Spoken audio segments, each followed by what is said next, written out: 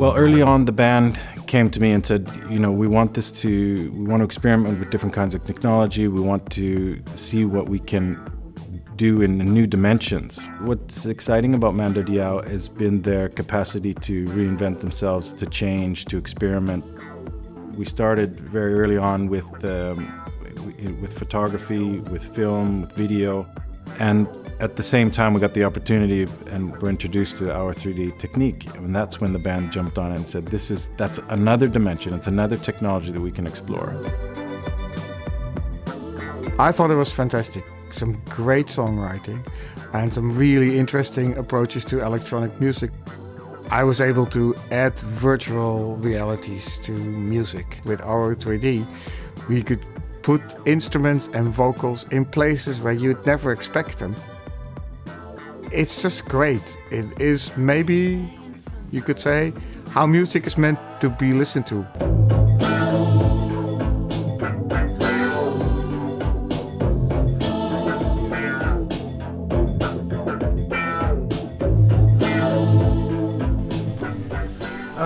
I think it's so effectful.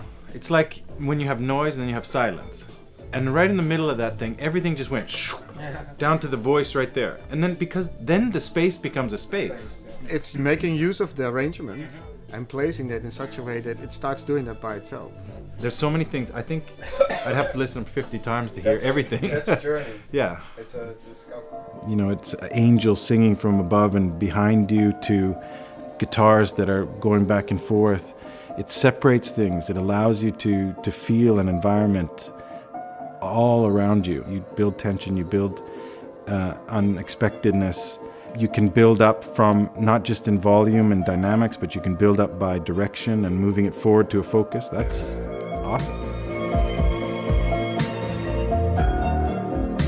With this kind of music, sometimes voices come from above and they sound like angels, and sometimes a knife flies through the air and makes a circle.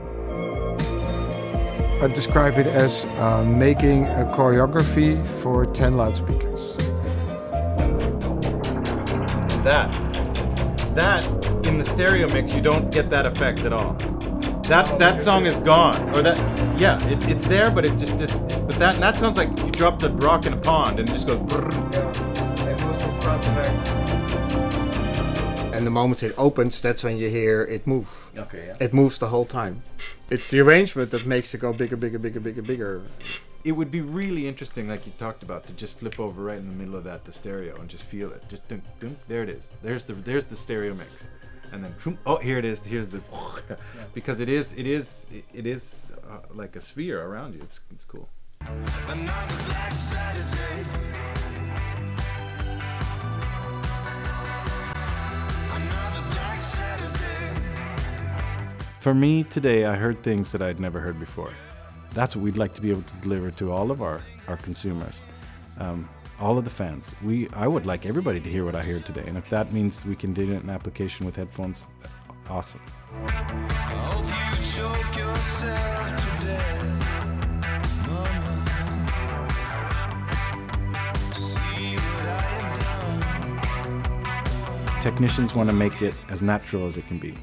We need to put the technology in the hands of artists to let them see what they can do with it, because when you can take technology and you can twist it, tweak it, turn it upside down on its head, and get something out of it that you never anticipated, that's when it's exciting.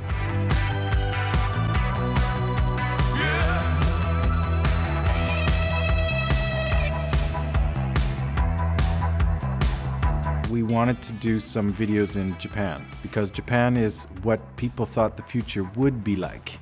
And it's a future vision of the world. And so what the next thing for Mando Diao is going to be, I can't say yet. They were talking about this last week that they're going to record their next album at the North Pole, and that wouldn't surprise me.